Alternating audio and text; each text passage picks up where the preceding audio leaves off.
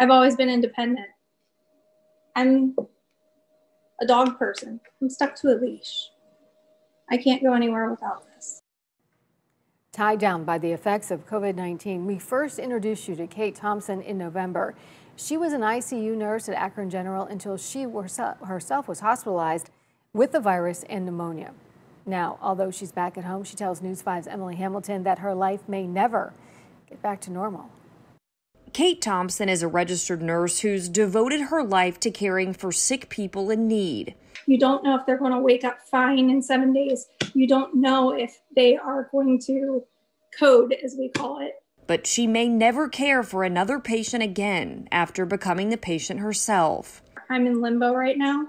I'm coming to terms with the fact that I may never get back to bedside nursing.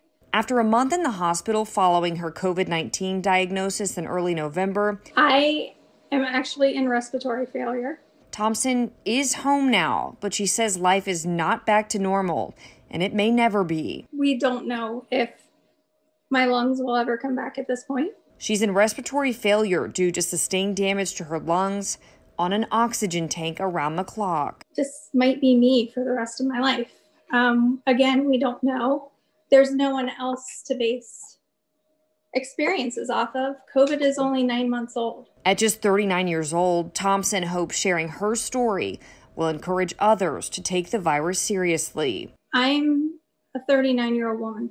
I just turned 39 in quarantine. I would run the steps at the McKinley Monument 3 times a week this past summer. I go to the gym. I'm healthy. But for some reason, COVID attacked my lungs with a vengeance.